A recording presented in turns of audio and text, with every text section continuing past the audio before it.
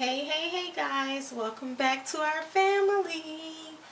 So today you're going to be seeing my version of Cordon Bleu casserole with a side of broccoli and carrots.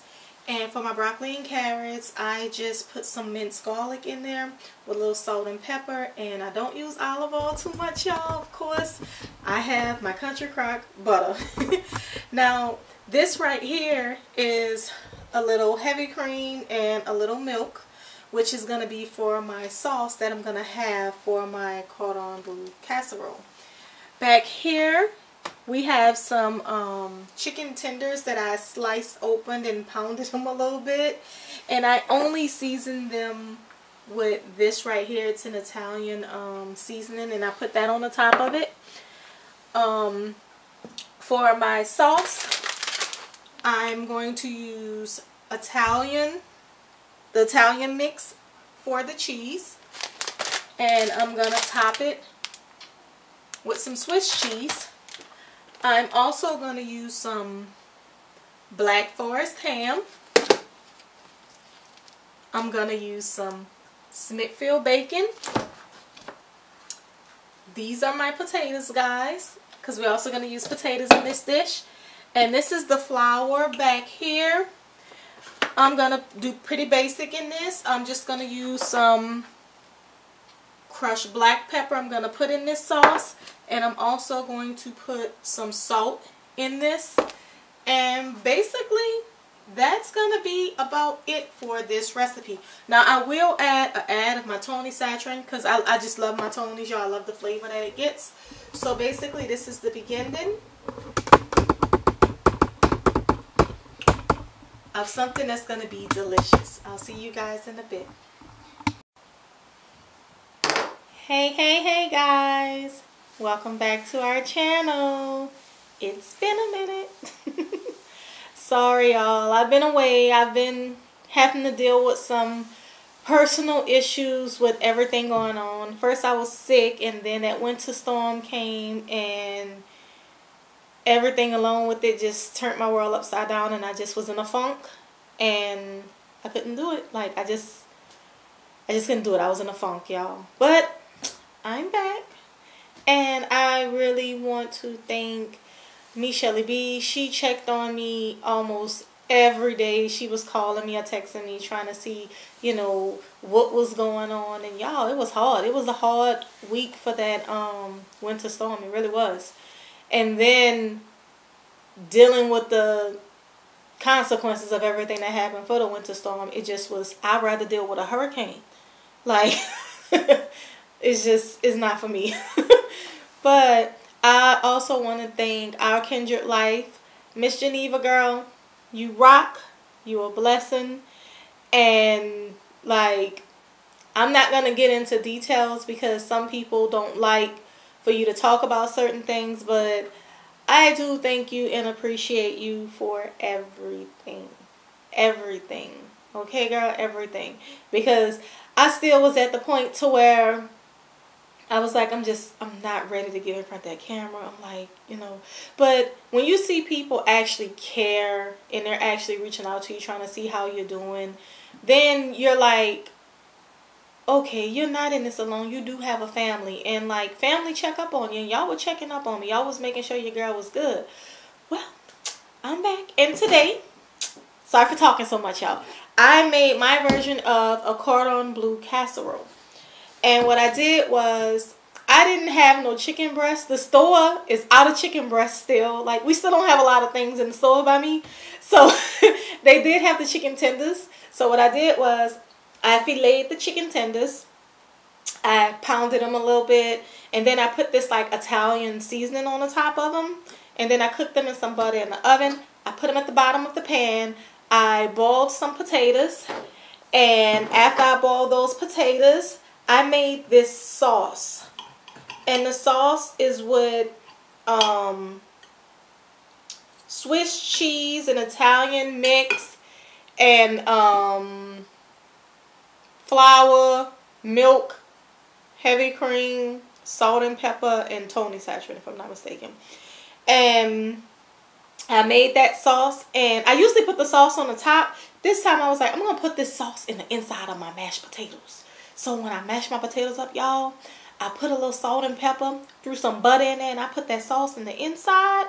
Oh, when I tell you it was hitting, I was like, okay, that's what's up. So I had my layer of my chicken, and then I had my layer of my Black Forest ham, and then I had my layer of my mashed potatoes with my sauce, and then on the top I have some bacon. And that is my Cordon Bleu casserole. And it is delicious. Let me see. Let me see if I get it to where y'all can see a piece. Okay. I don't know if I can see this piece. You can see the chicken, the ham, the mashed potatoes, and the little bacon on the top. If y'all have never tried this before, y'all have to do y'all a Cordon Bleu casserole. It is real good. It is delicious. I don't know how my lighting is today, so I don't know if y'all can actually see it. But I hope y'all can. It is real good.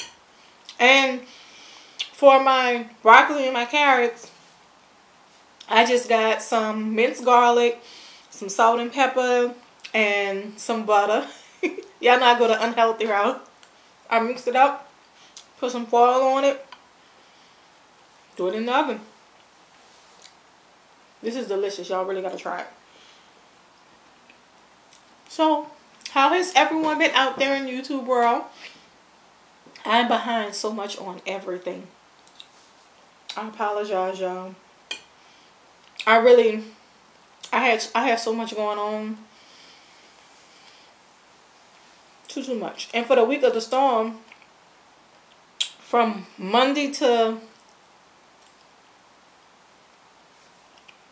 I forgot how long it was, but my phone wouldn't even let me call out. I could only communicate on my phone through email or text. Like for Katrina. For Katrina, if you didn't have a chirp phone, you wasn't getting in touch with nobody. But I can deal with the no lights. It's the cold, and then the no water. Y'all, Daddy Ron went to Lowe's because we ran out of firewood. Because we went 2.5 days with no lights. And the water upstairs, the pipe pad froze in my bathroom. The pipe pad froze. And we ran out of firewood. Daddy Ron went to Lowe's. He went and got some 2x4s, cut it up and made some firewood. We blocked off that little area in the house. The only thing I could say was not a problem is food. Food was the only thing that wasn't a problem. I'm going to figure out a way to eat.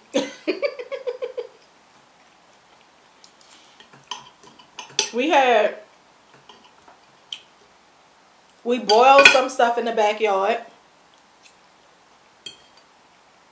The first day, I had made roast potatoes and carrots the day before.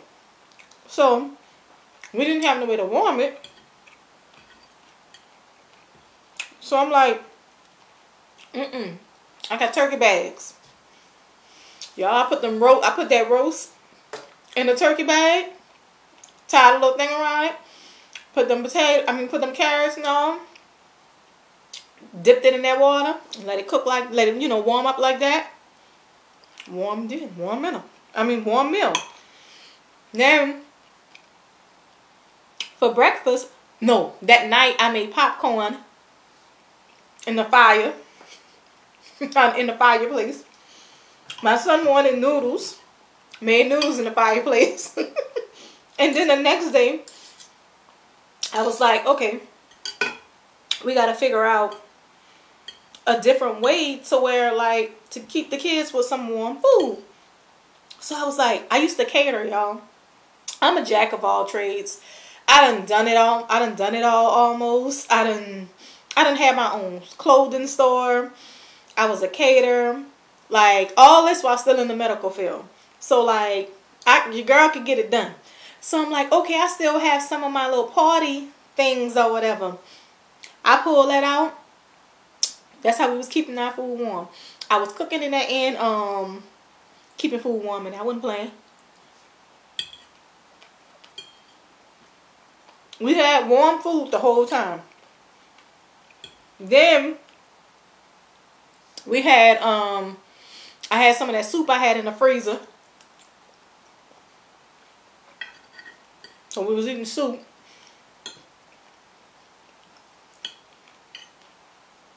We played so many board games. Like, good thing my family play a lot of games, and we have a lot of things that don't require electricity. Is a good thing. So we was playing games the whole time, and them little portable DVD players.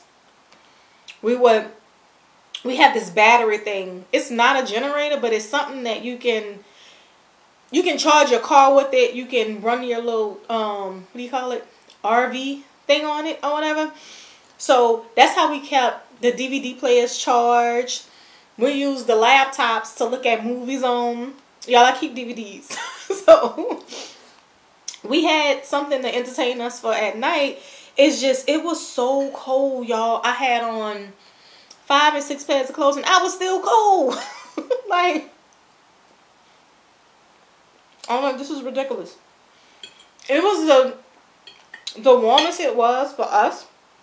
This may sound crazy, but it was at night was the warmest, because at night the kids wasn't walking around as much, and the living room where we blocked off, we just kept wood in the fireplace. I couldn't sleep because I'm one of them. I have anxiety when it comes to my children, so I couldn't sleep because I didn't want the wood to burn out and then my kids be freezing, you know. So I couldn't sleep. I'm constantly running like, Felicia, go to sleep, and I'm like, okay, I'm asleep. I was asleep. We had air mattresses downstairs, so everybody slept downstairs on the air mattress. I don't think things were back to normal until probably Friday or Saturday, if I'm not mistaken. Friday or Saturday, things were, and then things still went back to normal because we're dealing with all kind of other issues now that, you know, we're dealing with the aftermath of everything still. So, and we still well, we have water in the house now, but some people still don't have water. Like, some of the neighbors still, their houses aren't livable still. And for us, like, when we moved out here, we decided we were gonna rent for our first couple of years out here before we buy in Texas. Like, we owned our home in Louisiana, but we don't own out here, we're renting. So the landlord tells us, well, we're gonna go, he went up on the rent. So I'm like, are you serious? Now, from how he tell me his tenants was that lived here before us, we done did so much stuff to this house, y'all. Like, good stuff to this house. Real good. When we live somewhere, we want to be comfortable. So I'm like, so his first excuse was that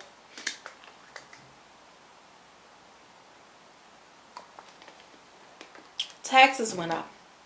So I was like, okay. So I have my realtor. So I called the realtor, and if we were gonna buy, within the time frame that we would have to give a notice, because you have to give 30 days notice, and our lease is up next month.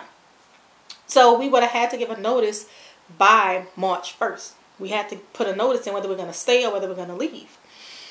And so, like, this is push for the realtor. So the realtor have to like, so we couldn't find anything that was close around for us that would fit us, because there's certain things that I want. So we couldn't find anything. So I'm like, man. And so the realtor wrote him a letter saying that, you know, we wanted to stay or whatever.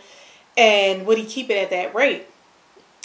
Y'all, his response was they have so many people looking for houses and places to live right now. We're lucky that's all he's going up on.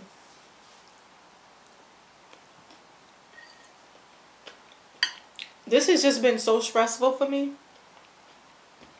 So stressful. This is so good. But it's just been real stressful. So I haven't been able to, I haven't been myself. I haven't, like, it's just been one thing after another, just smacking us, bam, bam, bam. And it's just, if I'm not right, I'm not going to get on here and act like I'm right and come to you guys. I have to get right for myself before I'm comfortable enough to come on here. Y'all, I was so stressed out. But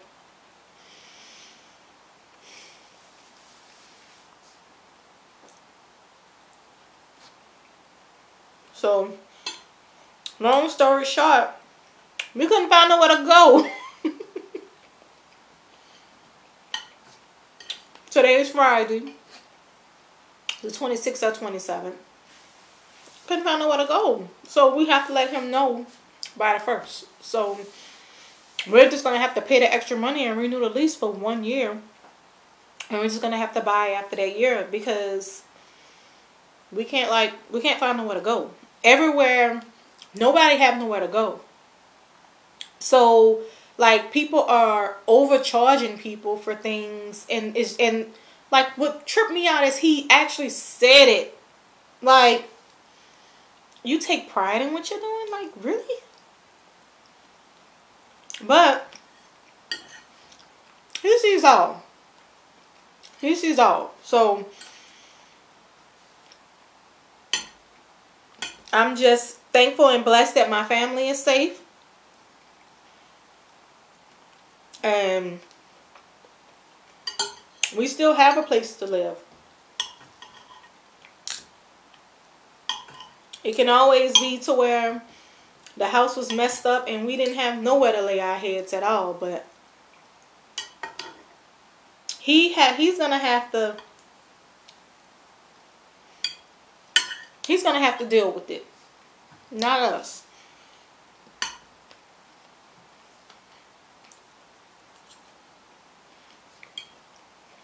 And Geneva, this meal,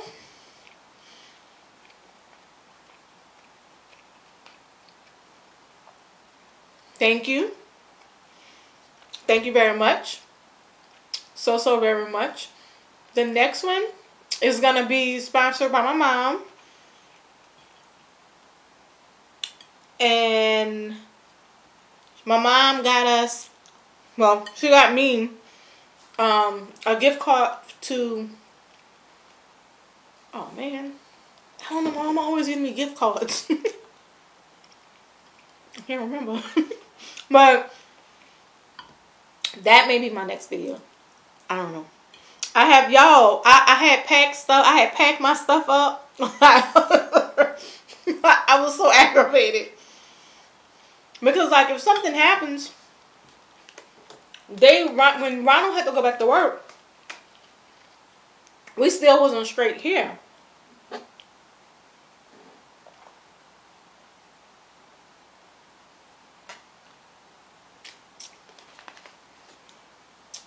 Luckily, my mom lives close by, but people was driving crazy. I wasn't about to get on that road. Ronald made sure we had everything we needed before he left back for work. I was not going out there. Y'all, the funny thing is, well, it's not funny. It was so beautiful. Like, it was cold, but at night, This was my first time actually looking outside at night when it snowed. I had never did it. But I was so miserable and cold to where my mom had texted me. And she was like, it's snowing again. And I'm like, oh my God. So it was like 10 something at night.